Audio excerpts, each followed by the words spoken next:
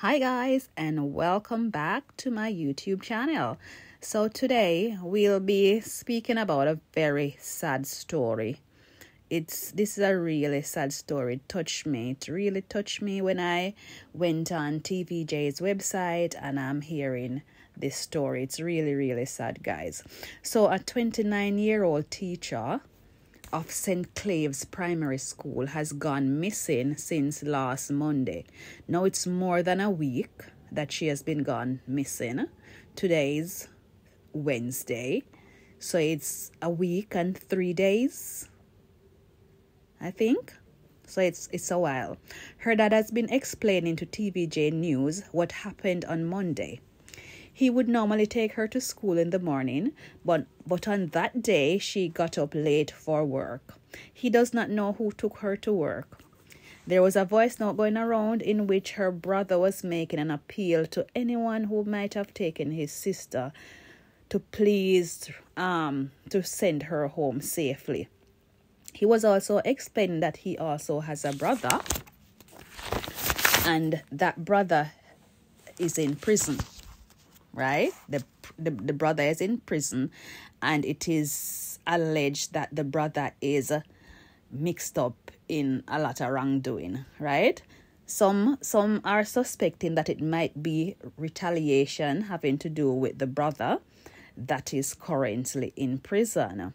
So his brother was making an appeal because his brother was practically admitting that the other brother got himself mixed up and got into problems, and he's now in jail. And if he should get out of prison, he know it's not gonna be a good look. So everyone is just worried where she is, who might have taken her, what might have happened to her. Okay, so maybe what they will have to do, they'll have to try and reach in touch with the brother in prison to see if he might have any information as to who he might think may be involved in the missing teacher, which is his sister as well. Guys, this is Jamaica. When people go missing for that long, especially a professional person who is doing their job and have a day-to-day job, a regular life, going to and fro, those kind of people, guys, don't just get up and disappear, and especially for over a week. She seemed to have a good relationship with her parents, as far as we are seeing, as far as what is being reported on the news. She lives with them, and they just moved to the house that they are living now. So it's not like she had a bad relationship with her parents and she would like to take herself away. No, according to her mom and her dad, she was even preparing for Teacher's Day. She bought stuff that she was maybe going to be used to decorate her classroom or to do whatever it was for Teacher's Day. So if someone was planning to go away or to run away, why would they be making future preparations? So it is just sad. And it doesn't look good. It don't look good. No, it doesn't look good for a promising young lady doing her job, who seems to be such a lovely young lady, and she has been gone missing. Boy, I tell you, this thing in Jamaica where you can't catch quacker, you catch him short, that thing has got to stop, because a lot of innocent family members are getting caught up in this disturbing thing that is going on. You have an issue with someone, you can't catch that person, so you decide to take this thing out on the family member. That's not nice. That's not nice.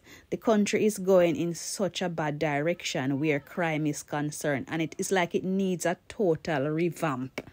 The whole society, the whole thinking of the society need to change. And I think these things have to be implemented from the basic school. The government need to go hard on these things to make a total 360 so that the country can become better. They need to implement these things from the kids are in basic school.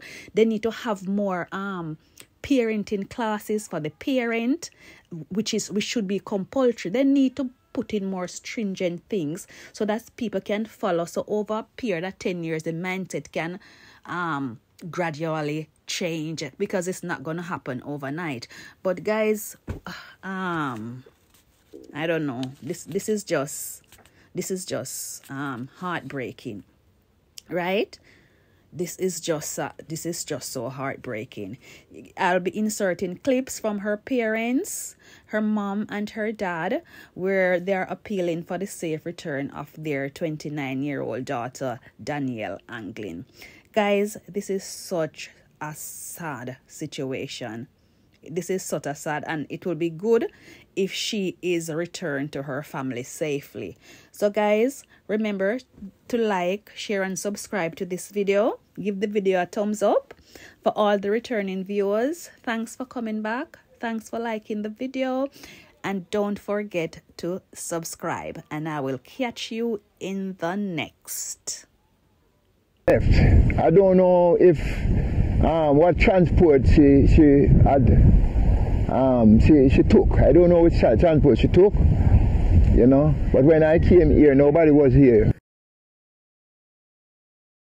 Have also been searching for the missing teacher. Her parents describe her as being reserved, adding that she rarely stays out. She's not a party person. She's more a church person. You know, we attend church every.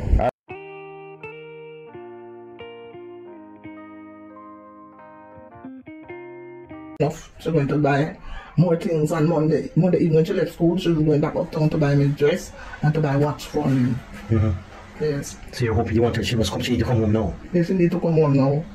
But she need to come home. Can't live without her.